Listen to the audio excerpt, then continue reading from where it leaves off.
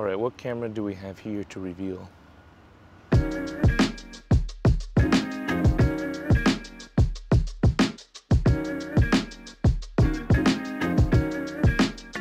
All right, this is very exciting. I'm currently in Singapore right now. The Leica store is just a couple meters away from me. It's loud over there, so I'm gonna turn back this way. And they're gonna let me borrow a camera that's not out yet. You guessed it by the title. You know what you're here for already, but I'm excited because I haven't got my hands on it yet. This is the Leica Q3. I don't know what to expect. I've signed the NDA. I know some of the specs, but I don't know what to expect as far as using it. But this is a very interesting camera to me. It's one of their most popular cameras, but it's also a camera I'm considering to add to my little personal arsenal. So I've seen the specs, but excited to test it out, excited to share it with you guys. So I'm gonna hop into the store right now. They're gonna give me that camera. We're gonna wander around Singapore. I'm gonna give you my first impressions, second impressions, third impressions, and final impressions. And we're gonna have fun along the way. And I'm not gonna be as overexposed as I am now. All right, I'm walking into the Leica store now. They're expecting me, but I always like to see how they react to me just sort of like hopping in. We don't know you are real person or not. Hello, I'm Justin. How are you? I'm kind of filming live while I'm in here. Is that okay? Sure. How are you guys today? I'm good. Thank you guys for having me. I really appreciate it. We had a lot to do today. Now today I'm getting a special camera, but other people in the store don't know about it, so I have to be kind of sneaky about it. That's it. Well, not that, but it's here somewhere. I don't know if they're gonna give it to me when like other people aren't looking or what. This is the Leica, the long-awaited, not long-awaited, but eagerly awaited Leica Q3. I'm gonna go out in the streets of Singapore. I'm gonna tell you all the new specs, give you my impressions, show you some B-roll of this camera, get excited about it. It's gonna be a fun episode, not some boring unboxing. I'm actually gonna put this camera to the test, really use it, really take pictures, and give you my honest thoughts. So let's get out of the Leica store here, and let's head out in the street, and let's go use this camera. All right, guys, I'm here at the Gardens by the Bay, and this is where I'm gonna wander around and test this bad boy, the Q3 here. So the only caveat is I can't show you guys pictures, which is a bummer because I am a photographer and this thing does take pictures, and that's what we're here to talk about. But it's because they haven't fine-tuned the camera yet. This is several weeks before it's about to be launched, so had to sign an NDA, had to agree to not show pictures. That's the caveat today, but we're still gonna have fun. Still gonna give you my impressions of this camera, tell you the ins and outs, tell you what's different from the Q2, and tell you if I'd be interested in buying a camera like this in the end.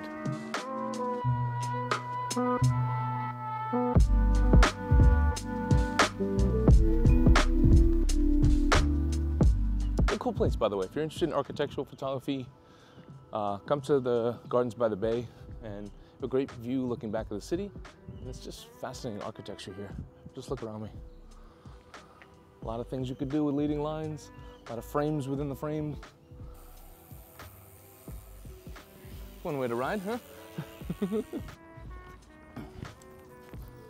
All right, while I wait out my time lapse over there in an illegal spot, I figured I'd touch on some of the features that jump out to me about this camera. I've done more of a deep dive into those features in my first impressions video. You can check that out if you're interested. I'll put the link up here. So first thing that jumps out is the design. Something that I come to Leica for is the beauty of their design, is the ergonomics of the camera.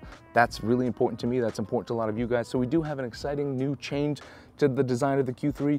You now have an articulating screen. Tilts out just like that, as you can see there. Quite nice. It doesn't flip out all the way, so if you're a content creator and you like to film yourself, it's not going to flip up and it's not going to flip off to the side, so you can see yourself when you're filming. However, if you're into photography, which is probably why you bought this camera, it's fantastic for people like me that like to get in funky angles with their camera. You're down low and you want to just look at your screen, or you want to kind of shoot from the hip and still see your screen. So for street photographers that like to get in funky positions, up, down, all around, it's great for that. I love it. I love that they've added to it, and I don't feel it takes away from the aesthetic and the beautiful design of this camera one bit. You can have a look for yourself. Now, as far as the lens goes, they've stayed with that 28mm. For you 35mm people out there like me, a little bit of a disappointment. However, this lens has grown on me, and it is a beautiful lens, and it's super fast. So they've stayed with that 1.7 maximum aperture. You still have the macro mode here. Now you can focus at 17 centimeters. So if you like to get close to your subjects, you like to shoot product stuff, you like to shoot macro shots, you like to shoot animals, insects, all that stuff, you now have that option. I'm not a macro shooter. However, when I did use this camera when I was photographing northern white rhinos, it was nice to be able to use that macro mode to get close to the animal's eyes, and I could see people using that for portraits as well. It now has built-in optical stabilization, so you kind of have no problems using this camera in low light. And also on that note, it's got an updated ISO range of 50 to 100,000 ISO. So you couple the optical stabilization with that maximum ISO of 100,000 with that 1.7 lens, you can shoot in just about any lighting condition you can imagine. The sensor has new technology. It's called triple resolution technology. And what that means now is you can decide if you want to use the file at 60 megapixels, 36 megapixels, or 18 megapixels. Whatever size DNG file you decide to use, you're still using the full capacity of that sensor. So that's quite a new technological feat there, which I think a lot of people will enjoy. I know I will, because sometimes I would use this camera for commercial work, or if I was on assignment, I need the best possible file. I'm gonna use the 60 megapixel sensor, but if I'm just shooting travel stuff, just taking pictures of my dogs around the house, I might shoot 18 or 36. Sorry, dogs. It's not gonna clog up and slow down my workflow. We have a 5.7 megapixel OLED viewfinder, which is really nice. It's crystal clear. If you're coming from an M system like I am, a rangefinder system, it's just nice to have that really high resolution, really pristine, real life view when you're looking through the viewfinder. It's solid. Their technology on that has been superb. I've absolutely loved it on the SL2 system as well. Got a new hybrid autofocus system, now mixing two different technologies. So you have a defocus system now, and also using contrast autofocus. And honestly, when it comes to autofocus stuff and the technology of it, I'm not that interested in it. I don't understand it well. I just know it works well. It does have subject recognition now, so they are catching up to Sony in that regard. But I've never really had any struggles with the Q2, but anyway, this is supposed to be an updated autofocus system. But again, I've never really had any struggles, and so far just using it around here. Not shooting a lot of action, although there are people going by on their bikes, I can test it, but it has worked perfectly for me so far. A couple other things, they've updated the app, they've updated the integration with Apple. So if you're the kind of person that likes to go out with this camera or even travel with this camera and you don't want to take a laptop, you're going to be using your phone or your iPad, you're going to be uploading pictures on the fly, which I think a lot of people are doing more of that now. So it's kind of nice. They've updated their system so it's 10 times faster with the connectivity. They've optimized it to work with Apple products and the Apple ecosystem. So if you're using this with an iPad or an iPhone like I am, with the Leica Photos app, you're going to transfer your files really, really quickly and not going to have any issues.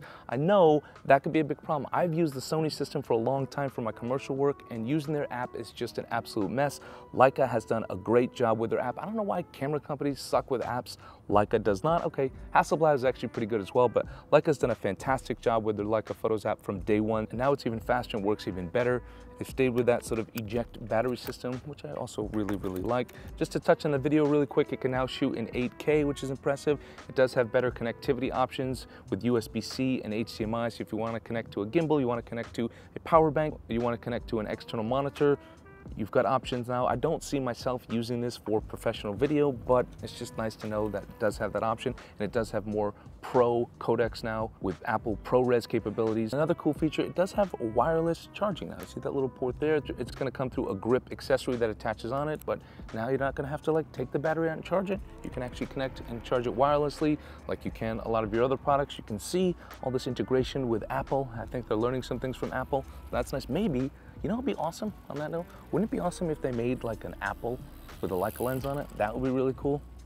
I don't know, just a thought, you guys. Bring two of my favorite companies together to make one mega product. So those are the features that jump out to me. I'm gonna go out and shoot a little bit more, get a feel for this camera, give you guys my impressions of this camera. When I get back to my room at the InterContinental, we'll go through everything. I'll tell you my final thoughts about this camera, and I'll let you know if it's something that I'm interested in purchasing. And you guys can let me know if it's something you're interested in purchasing. So let me get out of here, let me go shoot, let me go check out my time lapse.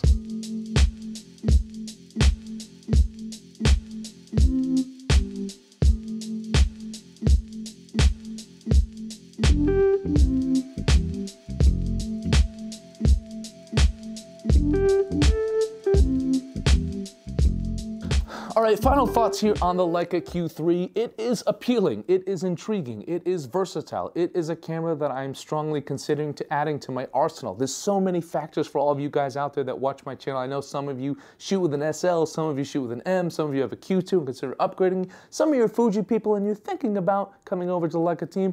This is a camera that's kind of a hybrid that can sort of blend in with all those different camera systems. For me personally, I shoot with an M10D and I love that experience. This would complement complement that camera quite well as a backup camera. I can still use it professionally on shoots if I need it. Sometimes it's nice to have the autofocus. Sometimes it's nice to have those macro capabilities. Again, not shooting flowers, not shooting insects and things like that, but I am shooting animals, I am shooting stories, and sometimes those stories have details that I want to capture, people's hands, or if they're craftsmen and they're making different things, I can get closer shots of that as well. Using it out in the gardens by the bay, it was just a reminder to me also that this camera is quite versatile, and that yes, it would be an expensive walk around everyday camera or expensive travel camera, but once you're kind of hooked on the Leica feel and Leica aesthetic, it's hard to go back. So having this camera out in a tourist situation where I got to play tourist today, sometimes it's fun to do that as a professional photographer. It was versatile. I didn't find myself needing another camera. I didn't find myself, oh, I wish I had this, wish I had that. It was nice. Took some pictures of my wife, took some architectural pictures, took some detailed pictures, took some landscape shots. It's just very versatile. And the files are amazing. Again, unfortunately, you're gonna have to take my word for it because I can't show you pictures. Files are incredible. I've looked at them closely, and maybe I'll be able to show you in the future, I don't know, but because this is a pre-production model. But the experience for me has just been incredible. I'm strongly considering this, but I'm also considering that M11 monochrome, so I'll let you know when I go with it. I don't have the budget for both. So yeah, if you're an SL shooter and you want a smaller, lightweight camera or travel camera, an everyday camera, this is coming in handy. If you're an M shooter and you want a backup camera that offers a couple different things, especially autofocus, with that new autofocus system in here that is really precise and really fast, this would be an option for you. If you're thinking about going from Fuji into the Leica world and you want one camera that kind of does it all, this can do that as well. A couple negatives, I would say, just a few things for me. I do wish they came out with a 35mm option. That would be nice for someone like me who likes to shoot 35. I do think the tiltable screen would have been nice for a content creator that's not just photography focused. You also do video. It'd be nice because they've added those new pro video capabilities. It would be nice if the screen flipped around or the screen flipped up so you could see yourself while you film. That would have been nice, but other than that, I love the upgrades to this camera. I would say they are rather significant. It's not just some tiny little tweaks. They've put a lot of thought, they've listened to people's requests, and they've made those updates, and it's a significantly better camera than the Q2 is. Not that the Q2 was a bad camera, but it's a versatile camera, it's fun to use, it feels great in your hand. I like that they haven't made too many changes to the aesthetic because that's why a lot of people fell in love with this camera. The aesthetic is kind of perfect in a lot of ways. Not as good as the M, but it's close and it's lighter, so I like that about this camera. Thank you to Leica Singapore. Thank you to InterContinental Singapore for putting me up on this entire trip. Hope you guys enjoyed this episode. And if you have any questions about this camera, ask me in the comment section. Let me know if you're gonna upgrade. Let me know if you're gonna add it to your arsenal. I love all that stuff, so put that in the comment section. I do my best to respond to everybody's comment in there. So anyway, thank you guys for watching. Don't forget to like, share, subscribe, and don't forget to have a wonderful day. I am currently here at the Presidential Suite at the InterContinental Singapore, and I just want to show you guys, before I give you the full tour on my YouTube channel, just a little teaser.